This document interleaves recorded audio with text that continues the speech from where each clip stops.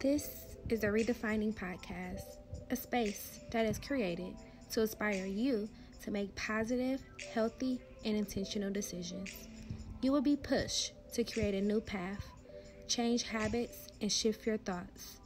If you are on the search to find happiness, understanding, peace within your mind, this is the podcast for you. I am your host, Chaz, and welcome to the Redefining Podcast.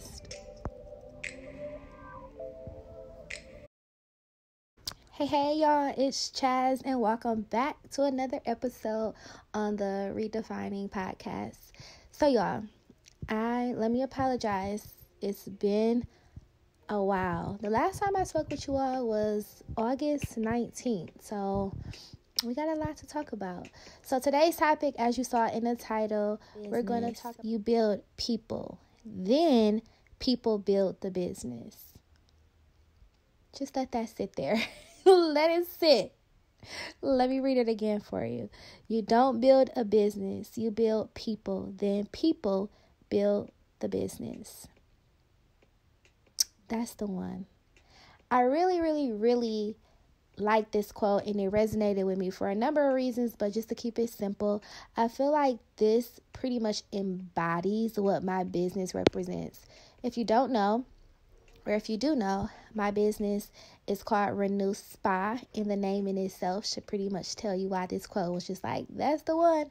Because my mission at Renew Spa is to invest into people, is to remind them of their purpose, to remind them that you need to take time for yourself, self-care. My goal is to educate them on, the importance of course, nail health and things of that sort, but also like mental health. The conversations that I share with my clients is like none other. They've truly helped me become such a better woman, and I honestly can say that my goal is to invest into them, which is why I chose this quote. You build the people, and then the people that you invest into help you build your business. Perfect, right?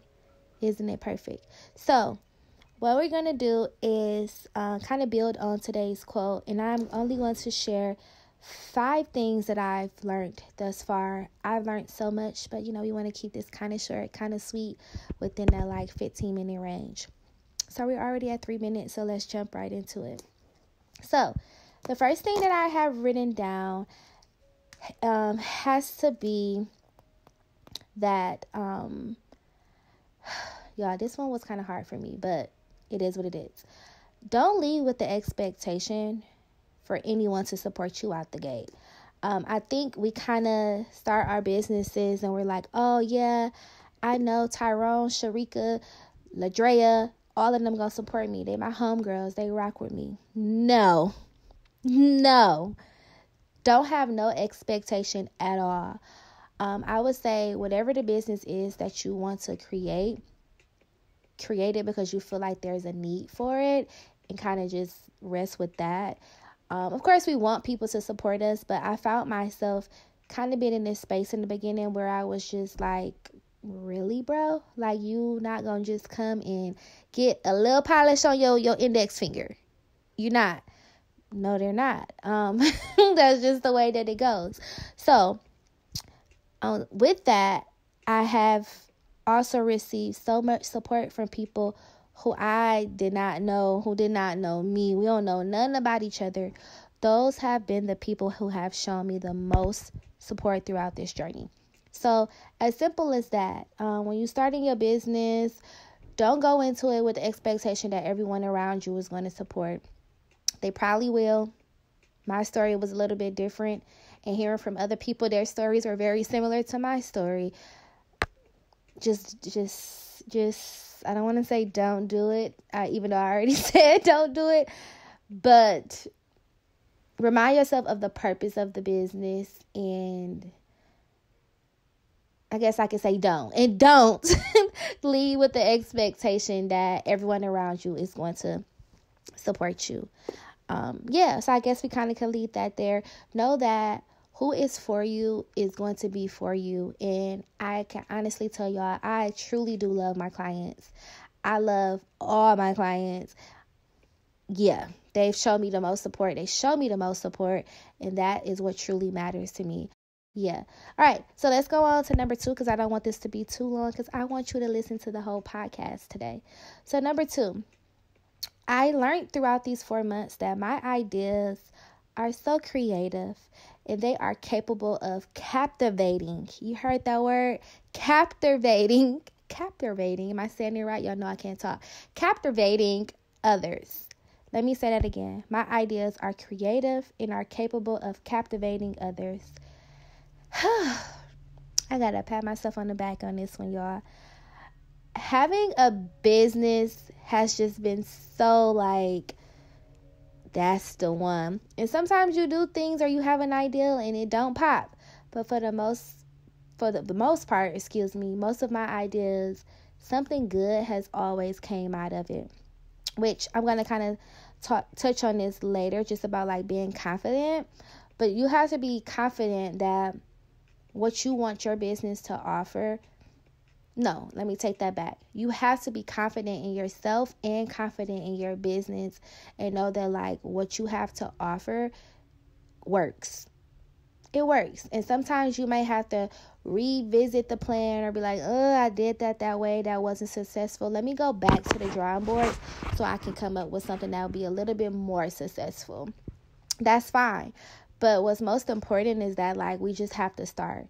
So I say that this is something that I've learned because in the beginning I kind of had my reservations and I was like, what if they don't like that? What if they, But the minute I stopped leading with that type of ideology and I just started like putting out what I felt was best for my business, it sailed, So don't be afraid to share your ideas.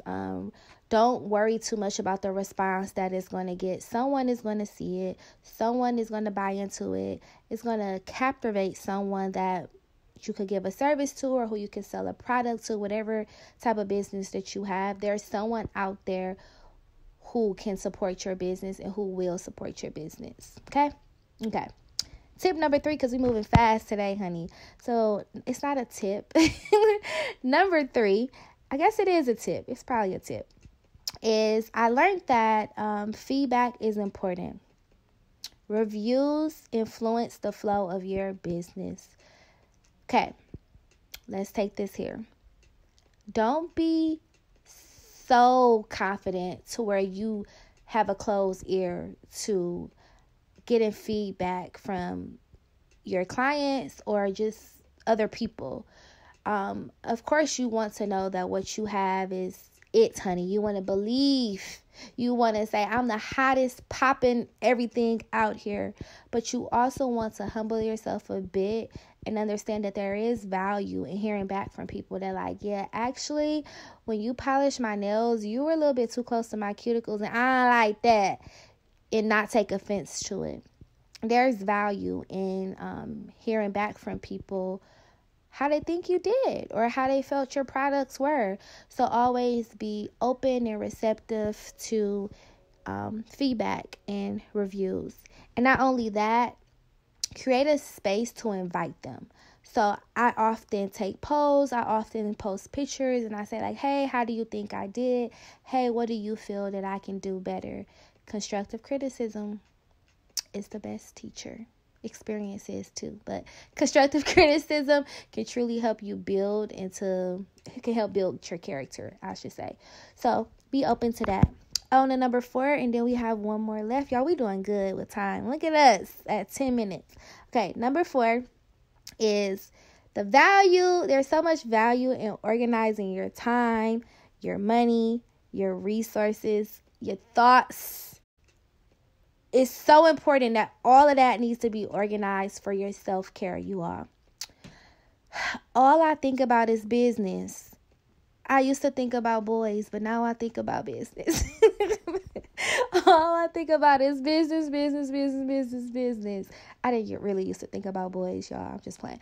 But that's all I think about. All I think about is like, oh, what can I do? Oh, I want to do that. Oh, I want to do that. Like, I have notebooks of pages full of ideas and just things I want to do, or just taking time to reflect on like what's going well or what I need to change. just pages of numbers, profits, things that I had to pay for. Like, it's just business is my life. Everything is that. My life, business, life. That's everything, okay? Y'all get what I'm trying to say. But I truly learned that, like, all of these things have to be organized, and you have to be the one organizing them. Like, you. No one else. You. Of course, you need accountants and all those other great people, but it starts with you first. So, know how you want to spend your time. I wake up in the day, and I knew the day before how I was going to spend today. Let me say that over.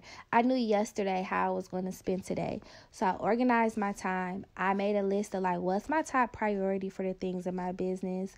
And I tackle them, you know. I get them in and get them out. The money piece, I'm still working on that. I'm going to be honest. I'm going to actually do a vlog. A vlog and a podcast about this with someone, because I need a little extra help in this area while I just managing my finances and separating everything. So I haven't mastered that yet. I'm going to be completely honest, but it's better to kind of stop now and get a flow on things opposed to continuing to sell the boat the way I've been selling it, and I end up somewhere I don't need to be.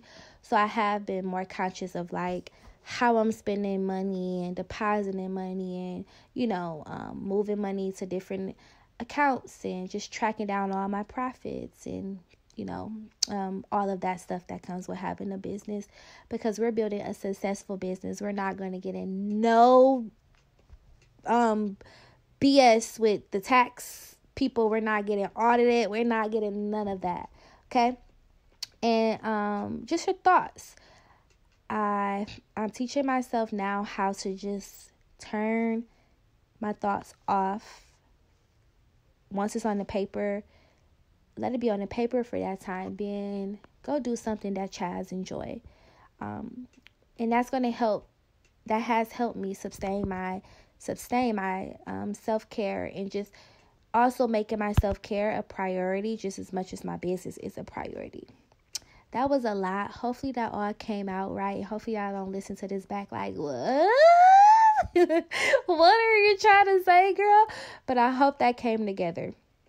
Just organize your time, your money, your resources, your thoughts for your self-care. Like, the headaches are real when these things are intact.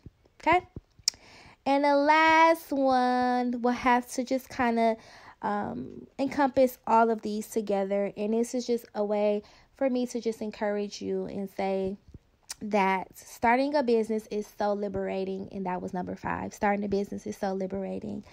Having a business, you all, has just really increased my confidence. I've had the opportunity to collaborate with individuals, other businesses, and I've just grown so much as a woman. And it's been very liberating. Like, it's been something to say, like, hey, that is mine. That's mine. Renew Spa, Bologna Who, Chazzy Poo, okay? It's very liberating. So I just want to encourage you that if you don't have a business, to start a business. If you have an idea, create a plan. Pretty much as simple as that. It can feel very frightening in the beginning. I've been there. We'll talk about this later. But just start, and I promise you, you won't regret it. Okay? All right. So a few questions that I want to leave you all with is, if you are a business owner, what have you learned throughout your entrepreneur journey? Comment that in the comments down below. As well as, if you're listening to this, I would love for you to connect with me on social media. You can tag me in your response there with a little clip of you listening to this podcast. I want to know, again, what have you learned throughout your entrepreneur journey? Okay? All right. Next steps, always remember, challenge yourself. Be confident in yourself and your business.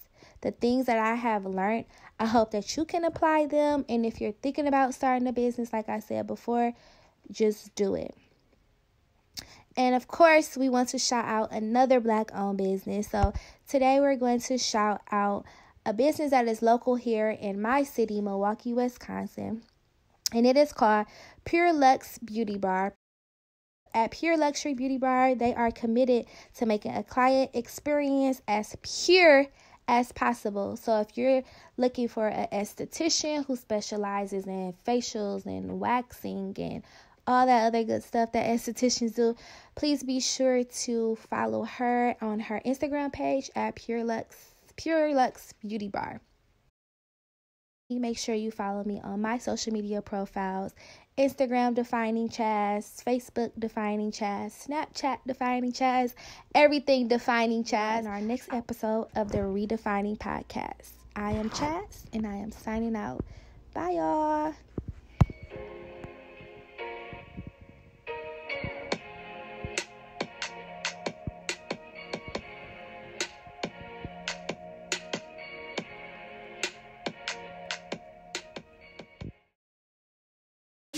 Thanks for the continued support, and if you like this video, please subscribe for more videos.